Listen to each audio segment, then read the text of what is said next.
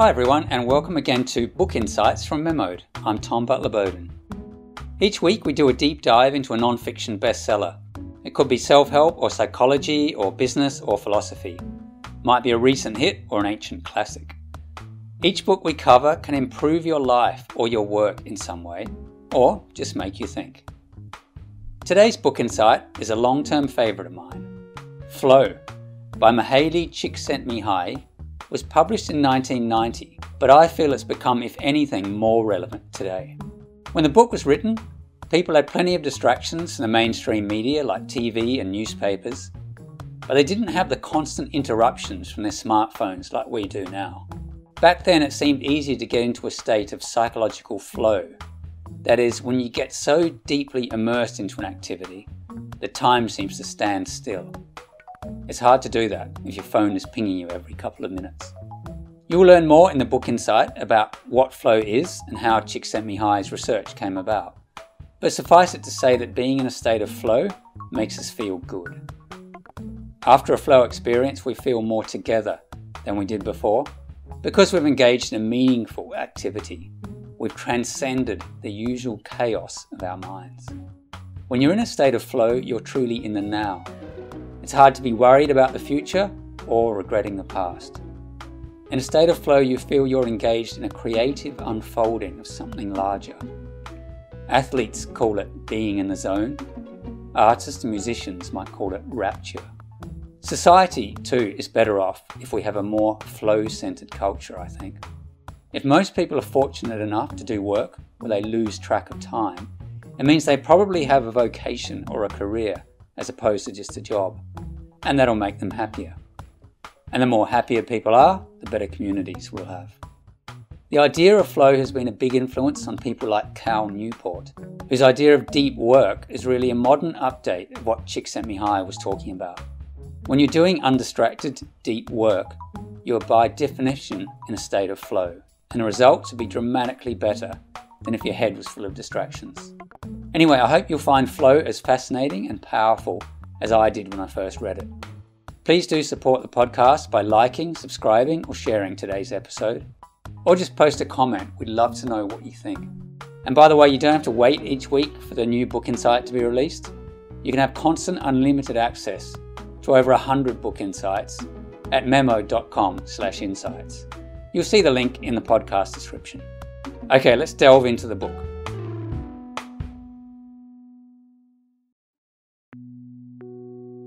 Why is it so hard for humans to be happy? Despite being wealthier, healthier, and enjoying far more opportunities than our ancestors, it seems that we're increasingly unable to find joy. In 2017, the U.S.'s National Institute of Mental Health estimated that about 1 in 5 Americans experienced mental illness in a given year. If we take that to encompass generalized depression, anxiety, and stress, the search for happiness appears more elusive than ever. Many of us are asking ourselves, is this all there is? According to Mihaly Csikszentmihalyi and his seminal book, Flow, The Psychology of Optimal Experience, the good news is that we can, with effort, create meaning for ourselves. And in finding meaning, we can be truly happy. Think of those people you know who seem content with their lot.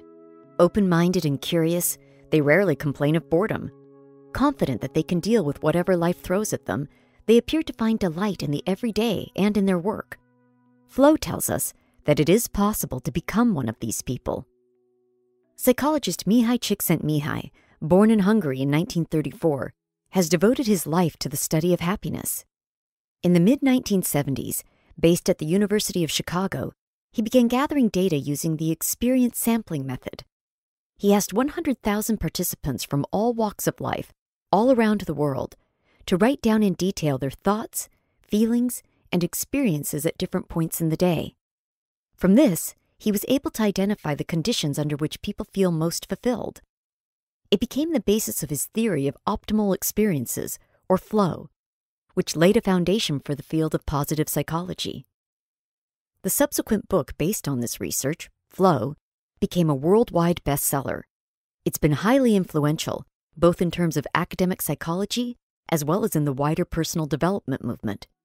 Now in his 80s, Csikszentmihalyi is a distinguished professor of psychology at Claremont Graduate University in California, where he co-directs the Quality of Life Research Center. In this book insight, we'll dig deeper into the book's main themes. They are, first, flow is control of our own minds.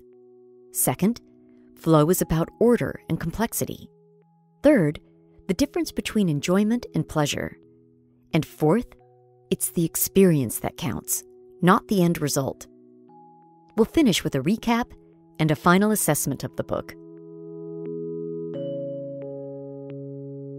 As much as we like to try and convince ourselves otherwise, the universe is not designed to make us happy.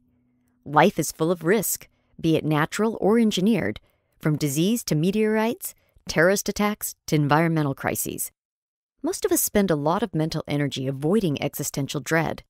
We've developed all sorts of sophisticated methods to distract ourselves. But these are just that, distractions.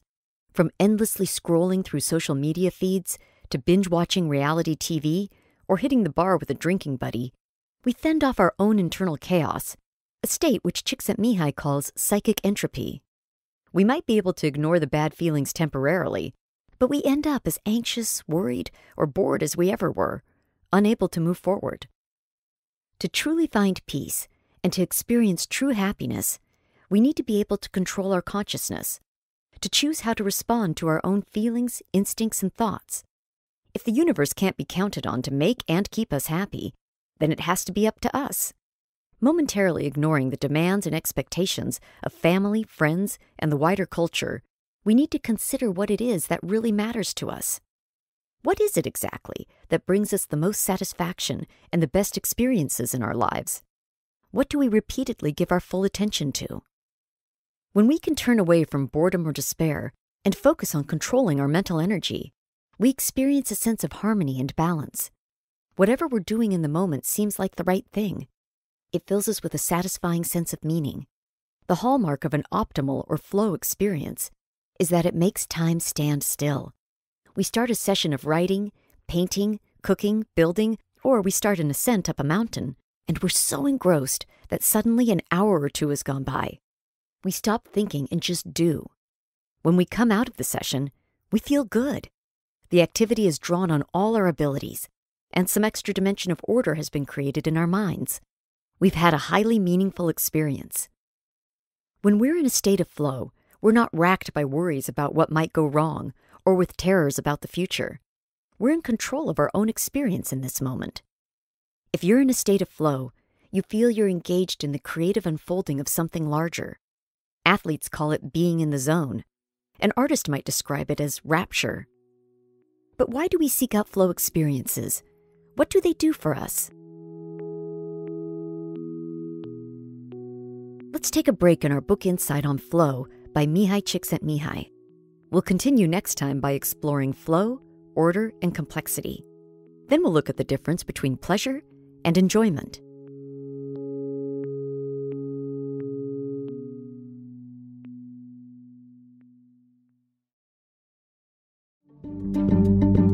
Enjoying this episode of Book Insights? If so, keep listening and learning. There's a collection of over 100 titles you can read or listen to now at memodapp.com/insights. That's memodapp.com/insights.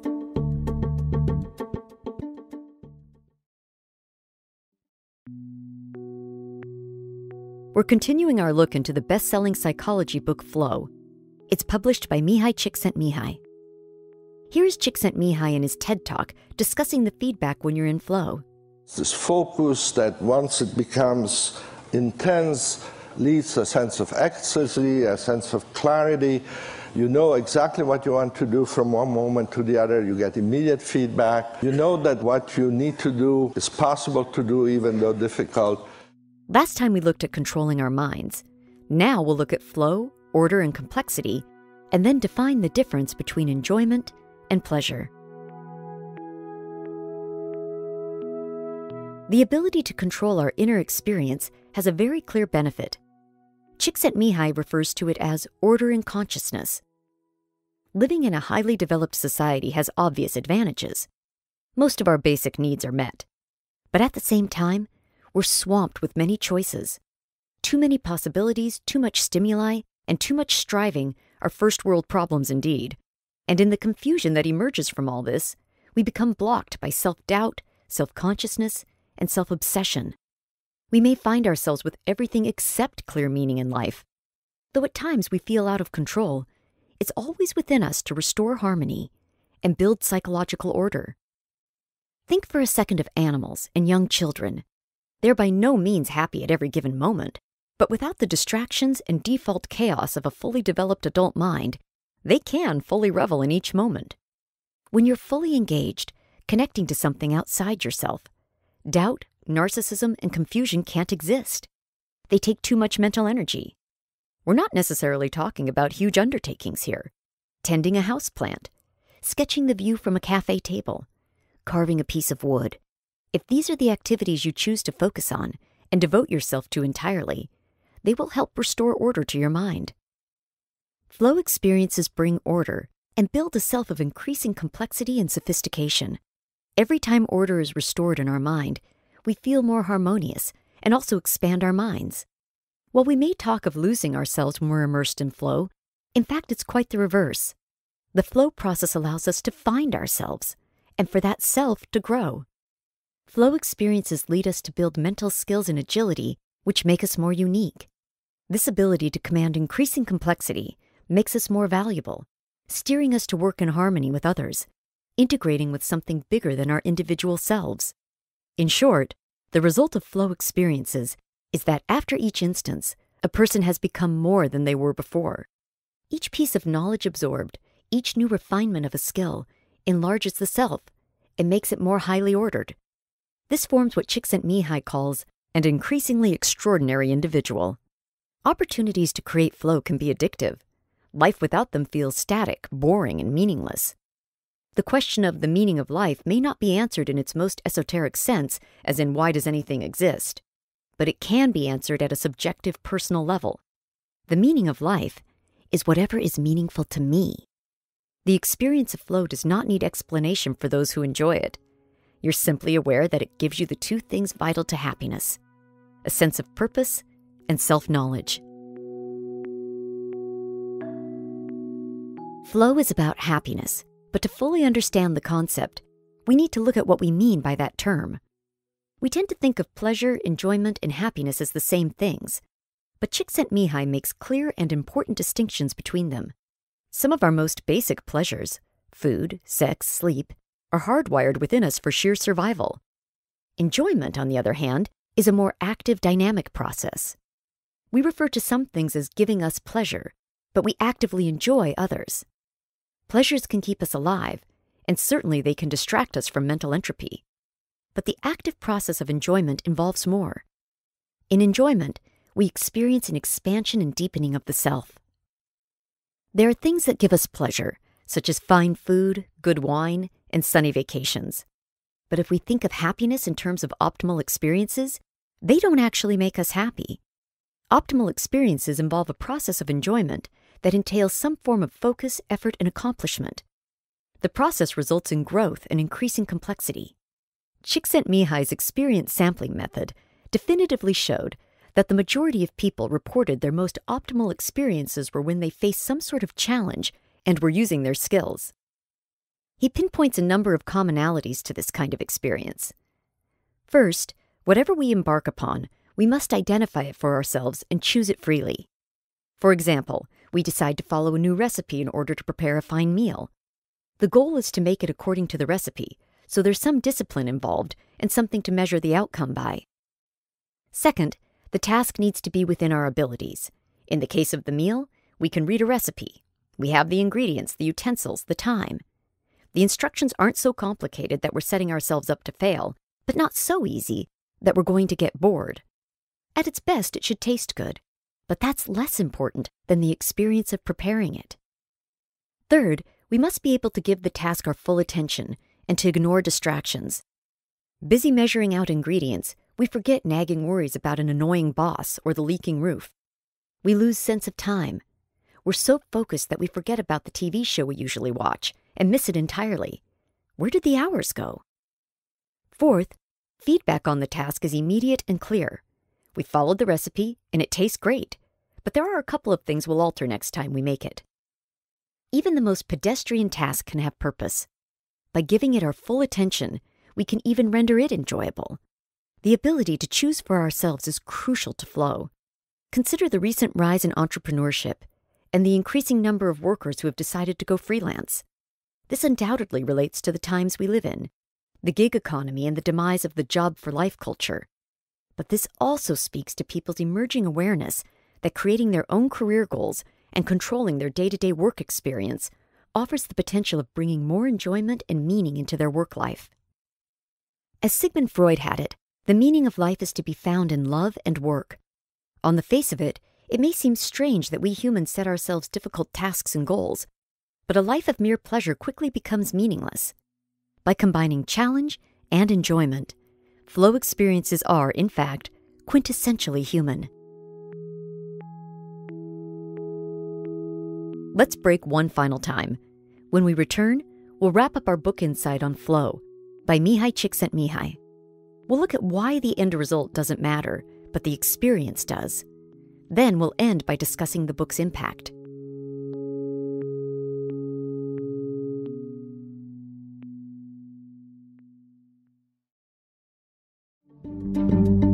Enjoying this episode of Book Insights?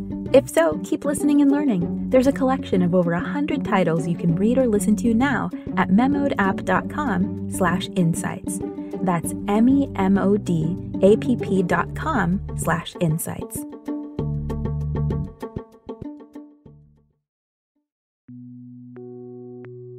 We're ending our look into Mihaly Csikszentmihalyi's best-selling psychology book. It's called Flow, The Psychology of Optimal Experience. Here's Csikszentmihalyi in his TED Talk discussing the euphoric effects. And sense of time disappears, you forget yourself, you feel part of something larger. And once those conditions are present, what you're doing becomes worth doing for its own sake. We'll discover why the experience counts and not the end result. Then we'll end by reviewing the book's merits and criticisms. This talk of focus, effort, and goals may seem to contradict the idea of flow as a smooth gliding experience, unhindered by strain. But although goals are a part of every flow experience, at the same time, it's not really a goal-oriented process. Let's explore this further. Imagine a woman who joins a ballet class. Her working towards dance exams may achieve many pleasurable outcomes, including recognition, vindication, even triumph. Yet her goal-oriented approach makes her less likely to experience flow than her friend who's learning to dance for the sheer joy of moving her limbs in new and pleasurable ways. Meanwhile, another dancer who's supremely talented and highly successful may well perform beautifully while at the same time feeling bored, competitive, and pressured. These feelings are not part of a genuine flow experience, in which the ultimate goal is to fully live the experience. The second dancer, who focuses on her own goal, relishing it for the sake of the activity rather than anything else, can truly enjoy it. In doing so, she's building practical skills, deepening her powers of focus, learning more about herself, opening her mind, and strengthening her psyche. These are some of the hallmarks of flow. Flow activities need to be approached with curiosity and excitement. The drive is not to succeed or to show off. In fact, the aim is not to show the outside world anything at all. We just want to engage consciousness fully and relish the experience. In a world where competition, achievement, and success are more highly valued than living well, it's liberating to know you can pursue activities for their own sake, knowing how they order your mind and bring enjoyment. Some 2,500 years ago, the Chinese scholar and sage Zhuangzi defined the philosophy of Tao in terms that mirror closely the flow concept. He said life should be lived without concern for external rewards, spontaneously, with total commitment. Applying yourself to washing the dishes, savoring the experience of making each dirty plate clean, can be as much a flow activity as devoting yourself to writing a symphony. Or think about the coloring craze that recently took the world by storm. This simple activity that takes us back to the full and intense involvement of childhood has no significant end result. Yet in the way it requires total immersion and blocks out distractions, coloring is an archetypal flow activity. As the philosopher Friedrich Nietzsche put it, Maturity is the rediscovery of the seriousness we had as a child, at play. There are some similarities between flow and meditation or mindfulness. Attention and focus are integral to both. But flow offers the potential to actively strengthen the self. Csikszentmihalyi admits there are parallels with schools of Eastern spiritual thought in terms of the potential to control consciousness. However, in flow, the point is not to transcend the self, but to build its resilience, power, and complexity. Left to its own devices, the human brain tends towards chaos and confusion. Complexity, in contrast, builds resilience and self-confidence that allows us to find a path to our own particular form of happiness. The more flow experiences you have, the more positive impact you can have. The growth and complexity brings awareness of your uniqueness along with renewed understanding of how you fit into your world and your relationship with other people. Flow reconnects you to the world, makes you more unique, and so more valuable to others. Csikszentmihalyi even suggests that the most successful nations and societies of the 21st century will be those that make sure people have the most opportunities to engage in flow-inducing activity. If more of the population is doing what they love, time would cease to be framed by the work patterns of an industrial culture, with its sharp divisions between work and leisure. Instead, time would be determined by individuals' subjective attitude to the activity they're engaged in, that is, whether the activity is flow-inducing or not. A quick recap of what we've learned. We first looked at what flow is and how it is a way of controlling our own minds and experiences. This wards off the natural chaos and entropy of life. We learned of the actual benefits of flow experiences, which include a sense of order, an increasingly sophisticated and complex mind, and a more resilient self that's able to have a bigger impact in the world. We then looked at Csikszentmihalyi's distinction between enjoyment and pleasure. Enjoyment is an active process that often gets us to seek out challenges. A life of mere pleasure would be meaningless. Finally, we delved into the intrinsic benefits of flow experience, that is, doing things for themselves, aside from the success or recognition they can bring. These essentially meaningful activities become an enduring source of happiness. The quest for happiness has preoccupied us since the dawn of time. It's been the impetus for the world's major philosophies, spiritual teachings, and therapeutic theories. The right to the pursuit of happiness is even enshrined in the U.S. Constitution. But the book makes it clear that this inalienable right has never been easy. This is not a 12-step program on how to get happy. Instead, flow is more of a treatise on how to reframe your experience, with the goal of achieving a fulfilling life. In this scattershot era of social media, small screens, and endless scrolling, it offers the chance to live a deeper and ultimately happier existence. To feel in control where we once felt distracted, to clarify our choices where we once felt overwhelmed, these are valuable gifts. The book equips us to think about where we can and should search for bliss. It offers a framework for finding meaning in a seemingly chaotic and random world. Nietzsche believed that a will to power was the root of human action, but the flow theory suggests that it is a will to order that really drives us. As the possibilities for how we can live our lives have dramatically opened out, a need has arisen which takes us the other direction, to create focus, order, and discipline in how we approach life and what we choose to do in it. In identifying the real sources of meaning and happiness, not simply the obvious ones, flow has contributed greatly to psychology and personal development. This is the beautiful paradox of flow experience. By losing ourselves in things of deep interest to us, we gain a greater self.